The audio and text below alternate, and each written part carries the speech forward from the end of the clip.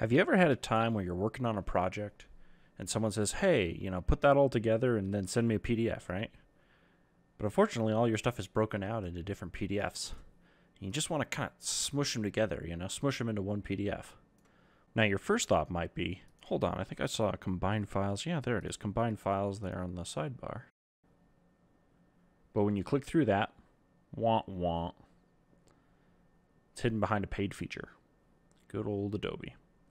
Well, we don't want to have to pay for something if we can do it for free. So today I'm going to show how you can use LaTeX to combine PDF documents, split, reorganize, anything that you need to do as far as shifting pages around, you can do in LaTeX. Now before you can do this, you'll need to install some version of LaTeX. Here on Windows I'm using MikTeX, and I'm using Text Studio as the editor. Links are provided down in the description for these, but if you're not on Windows, you can easily find installs for Mac or Linux or whatever platform you're on. So the first thing you want to do is create a new text document, and you want to save it in the location with the PDF documents that you have. So in this case, we have our cover PDF that we were looking at and our doc3 PDF. We want to be able to combine those two. So it's as simple as putting in a use package for PDF pages, which is the name of the package we're going to be using. And then you can just say include PDF pages equals, if you put a dash, it'll import the entire PDF document and then the name of it. So in this case, we're including everything from the cover PDF, followed by everything from the doc3 PDF. If we compile that, we'll see it generates a new PDF file, and they're all glued together. Easy as pie. And you can open up the generated document in your own editor as well. It just gets created in that exact same directory. Now for this next example, we're going to extract specific pages from the documents and put them together. So we have doc1, which is just document 1, page 1. Each page is numbered by which page it is, just so it's easy to see. And then we've got doc2. And these are just pictures, again, labeled by which page they're on. So in this case, we're going to take 1, 3, and 5 from document 1, followed by 2 and 3 from document 2. Build that. And there we are. Easy as pie. So we've got pages 1, 3, and 5 from document 1, followed by pages 2 and 3 from document 2. For this third example, we're going to show how you can even intermingle your pages.